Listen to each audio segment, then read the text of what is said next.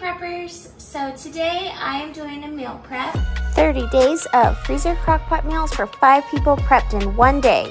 If you're new here, please consider subscribing. We'd love to have you join the family. I started this out by trying to do like a diet on the new year, and it ended up that I paid like $400 for a month of preps, and then I got a text saying it doesn't include any of the meats, so kind of freaked out. And then last night my hubby went and bought all the meat, so I decided to make a video of my entire month of meal preps because I was not aware that it was supposed to be for my entire family. I thought it was just for me and my diet. So I'm going to be filming it for you guys and doing an entire month of meal prep for my whole family, which is 5 people. We have a 22-year-old and a 16-year-old boy. So we have a lot of food that we're going to be prepping today, and this is just some ground beef, and I'm going to show you the other meats that I got.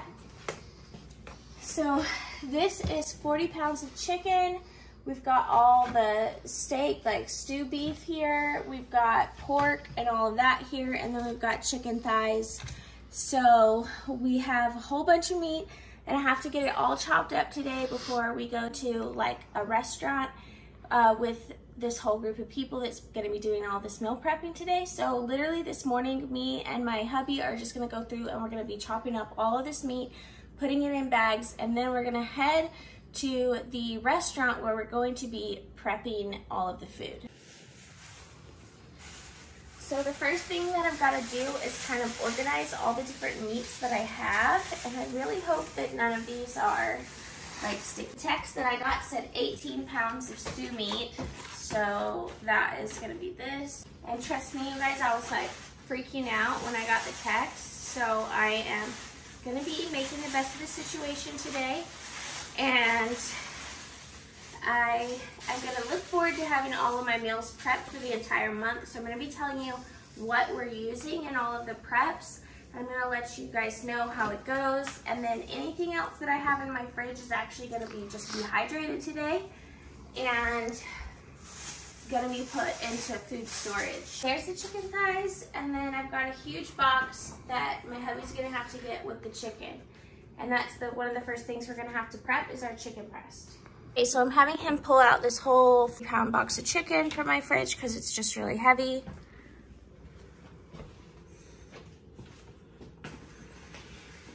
And here we go, we're about to start the prep. Okay, so the first thing that we're doing is just starting out with prepping some of the beef, because that's one of the main things that we have to chop up is a lot of beef. And so he's setting up me a station so that I can start working on chicken while he works on the beef. And the first thing I'm doing is just sharpening my knife because, yeah, it's kind of hard to chop a lot of meat when you don't have a sharp knife. And then I found out that none of my chicken came trimmed that we got in the box, so I'm having to go through and kind of like trim my chicken as I go because, yeah, I definitely like to have my chicken kind of trimmed, and we're just kind of going through exactly what we need to have. And it's basically going to be a couple of bags of the chicken chopped, and then the rest are going to be just taken as breasts, but I wanted to add the thighs to be chopped also. So my hubby he's really busting through this meat pretty quickly. And of course I am going at a snail's pace on my chicken. But I am getting through it, and these chicken breasts were like actually huge. And so I don't know if that's going to lead to my chicken being like extra watery or not being flavorful. I was like a little bit bummed when I saw how big the breasts were, because that usually means that the chicken was like really injected with water. But whatever, I'm going to go with it. Hopefully it's going to be seasoned enough. And if I do try these meals and I find that I don't like how seasoned they are, I'm probably going to have to go in and season them a little bit more, because I do like my food to be well seasoned. And part of the whole diet that I'm doing is really trying to eat just like a little bit cleaner and using less processed ingredients. I'm sure you can see my face. I really hate working with chicken. Like, I can't stand doing chicken. I just don't like touching raw chicken. It totally grosses me out. So my whole entire face this entire time is just looking very, very like, oh, this is the worst for me. But I would rather work with the beef, but I just decided to go ahead and do the chicken because why not? He ends up like actually helping me at the very end with the chicken because it was like it just took me a really long time to do all the chicken that I had to do. But hey, we're getting it done, guys. So, you know, I'm trying to make sure that I'm portioning these out exactly just to make it a little bit easier because a lot of the recipes called for like 1 or 2 chicken breasts. So I'm really going to have to see kind of how this works out, how it feeds my family, because the lady who's doing this meal prep is a doctor, and so like obviously she's a little skinnier, and like I have 3 big guys, so we're gonna have to see how exactly this works out with feeding my family. But we usually almost every day have everything with rice, so I'm hoping that it does work out to be enough food, especially with adding in these thighs. I'm hoping that all of the food is going to turn out to be the perfect amount. And as you can see, I'm just basically taking the skin off and I'm just deboning my chicken thighs because I actually think chicken thighs taste super good in crockpot recipes. And so I think that adding these in will be, I kind of mixed them up on one of the recipes. So I added in some of these chicken breasts with the chicken thighs, and I think that it's going to turn out really good. Wow, I can't believe it. He's already done with all of the beef, and I'm just working on the chicken thighs. He's so much faster than me at prepping meat, but that's also because we do have a food truck, and he literally does this all day, every day. So he's way faster at cooking than I am. And that's one big reason why I decided to just go ahead and do this, because the whole reason that I decided to start this thing to start with is because I wanted to make it easier for us all to have dinner together. So he is now going through and trimming some of my chicken breasts. And right now he just kind of is having like, I don't know what happened, but he got super dizzy. So he ended up being okay. He just had like some sort of dizzy spell for a minute. So anyway, back to prepping, and we are just going through, and he is trimming up all of these chicken breasts for me, and we're just putting them back into the bags.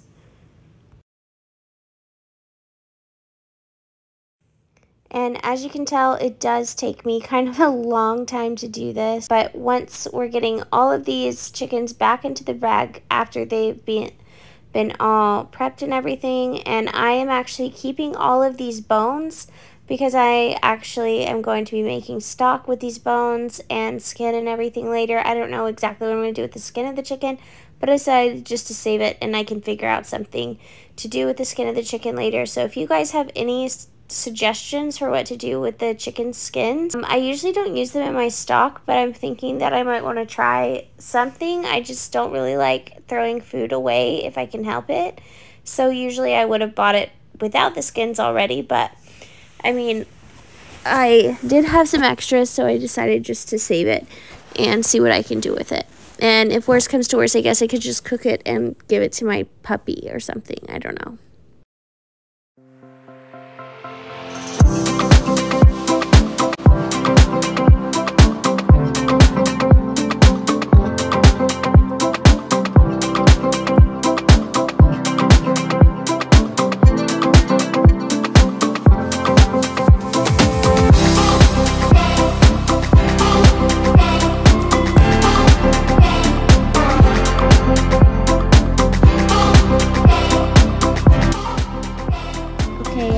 Just leave because I do have to go get my child ready. And we finally arrived at the restaurant, and it is, you can see all other people are here too with their coolers, and then this is the scene that we have in front of us. This is all the different items that we are going to be prepping with. There's actually a ton of items on the side that we're going to be using, like the vegetables and everything. These are just some of the cans of soup and pasta sauce and everything that we are going to be adding to the recipes. So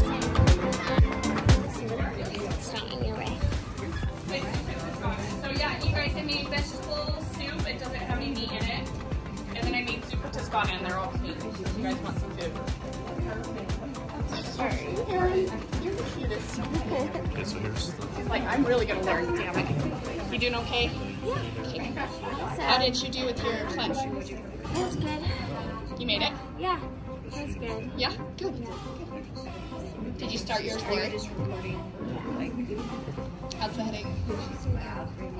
Gas truck was completely... Okay, so here we go. We are doing the major meal prep. We are starting each meal prep with listing the name of the dish, the date, and what you have to add. So if you have to add 4 cups of water, then we're writing that on there. So each bag is labeled that way, and then we have this neat little device that holds our bags open while we do the prep, which I really like. Each person got a recipe book, and it also includes like a list of to-dos, like what we can eat, what we can't eat. Just basically like a guidebook into like what you should be trying to eat, like healthy foods to be eating and stuff like that. So as you can tell, we are using a lot of canned items. So if you do have canned items at home, this is a really cool way to prep for the month to help you rotate through your can system. So I think this is one really cool thing for preppers. If you are worried about like if I'm really going to use this items, if it's going to go bad, I don't want to over prep and then my food go bad before I can eat it. This is a great way to go through and use up some food and also get a whole month worth of meals done. You can use whatever meat that you want to use pretty much. Like I could have used any meat that would have gone with the meal. So you can use any meats that you have, and you just make enough to put in the crock pot and add water and then put it into your freezer. So this is a pretty cool option if you do have a lot of canned foods and then also some fresh vegetables, and you're just going to kind of mix them all together and then put them in the separate bags. And then we have a master list of all the different recipes, and it's going to tell you, exactly how long you're going to keep it in the crock pot for, and then also what other things you might want to eat with it, what things you might want to add when it comes time to putting it in the crock pot, which is really cool. And I am using the world's smallest knife here. I literally chopped right into my finger and got a really big gash on it, so I had to actually get a band-aid and everything, and then I went ahead and switched knives because this one was way too small for me to be working with, but it's okay. And this is what a couple of the more completed bags look like. This is an enchilada chicken bag. I think that this might be a really cool one for preppers to use because it just has corn and beans and chicken and spices. So this is one that I know a lot of preppers probably have. It uses a lot of beans that people obviously over prep, and then obviously some of that canned corn. This would be perfect for that. And we used frozen corn, so it really just depends on what ingredients you have and going through what you have in your pantry and just kind of spending some time to prep ahead of time. And this is kind of cool because it does free up a lot of time during the day for you to focus on other things. So if you have a very large family and you do like to use a crock pot, it can also give you some leftovers and a chance to kind of work through your own day at your own pace. That's what I really like about this. And since I never know exactly what time my husband's going to be getting home, it's really nice to do it this way because then I'm always going to have something hot when he comes home.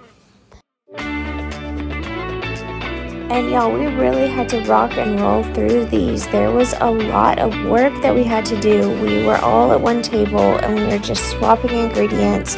Right now we're making a Thai dish, so I just grabbed some of the chicken breast that I had, and I'm just going through and adding the right amount of chicken to each bag, and then someone is coming through from the staff and adding the stuff like the lime juice and the salt and pepper, and this is all while I'm cooking and adding different ingredients to each dish.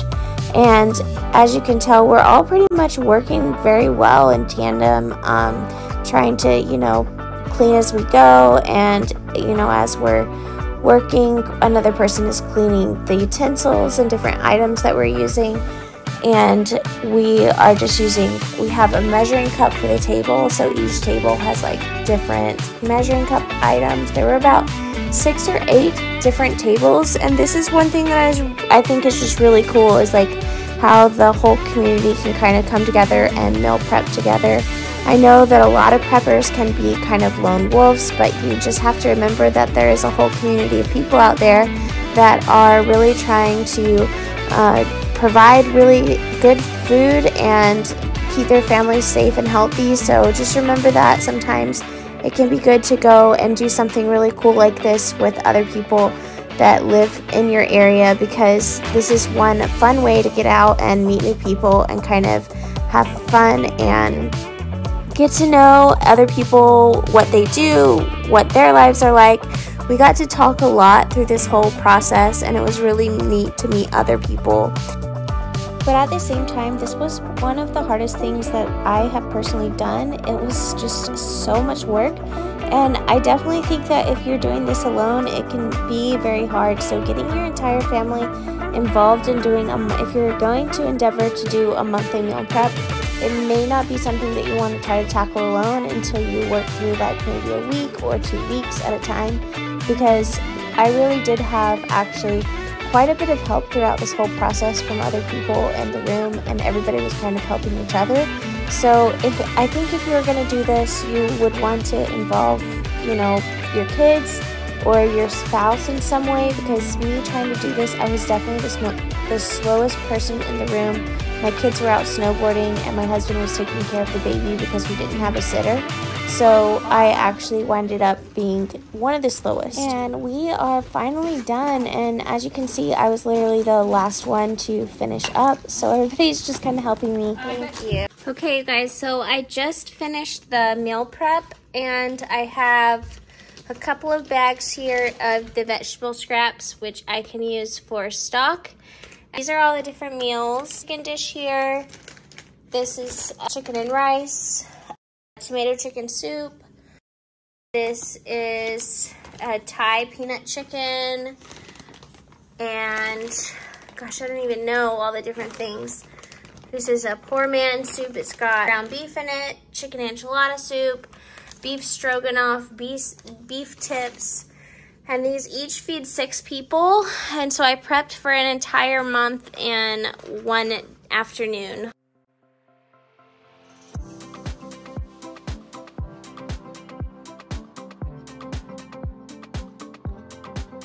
But coming up, we have probably one of the biggest hurdles we're gonna have all day. Figure out how to get all of this food into our freezer. Otherwise, we're gonna have to start thawing some of the other stuff and cooking it in the next couple days, because I don't even know what we're gonna do with how we're gonna add all this food to our freezer at this point. So somehow we got it all inside of our freezer. We did have to take out some food, which we're gonna probably move to a different freezer, and just like some tater tots and some beef and salmon and stuff. So we're gonna just have to move this one, and I did go ahead and put one in the crock pot for dinner tonight. So that's gonna be ready in about 3.5 hours. Okay, what do you guys think? Would you prep for an entire month in a day? Let me know in the comments below.